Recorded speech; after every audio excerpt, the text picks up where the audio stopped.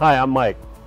I'm often asked by customers, how do I ensure that when I receive a power cable from I2R that it's going to work when needed? There's a lot of money spent on spare components, and power cables are no exception, and when they're needed, they are needed, and if they don't work when required, it can be a catastrophic issue. So there are a number of things we do. The first thing we'll do is the mechanical test to make sure that dimensionally everything is accurate. We have an overall length check of 103 inches, spot on.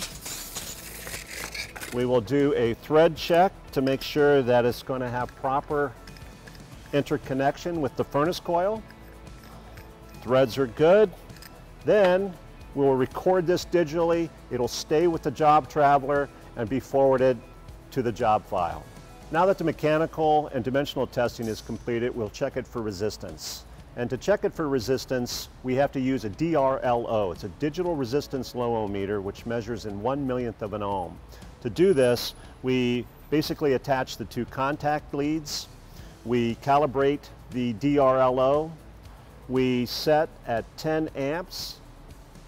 We activate the device.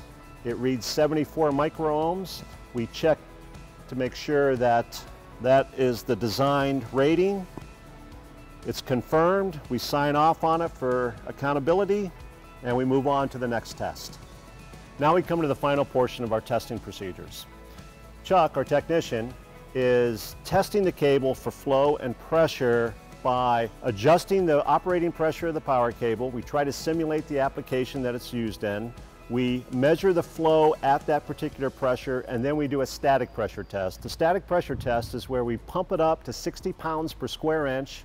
We look for pressure drop on the gauge, and then we'll do the old-fashioned soap and water test to make sure that there are no bubbles, no leaks. Now that we've completed the final testing, at this point all that information is recorded, it's digitally filed, the serial number is attached to the power cable for traceability, then the cable is clean, polished, and then boxed. A lot of effort can go into the post-test to ensure that your power cable is accurate and ready to go when needed. Our advice is to confirm that your current supplier is indeed checking the cables for accuracy. If they do that, you'll have a cable that's ready to go when needed and eliminate a lot of problems and headaches into the future.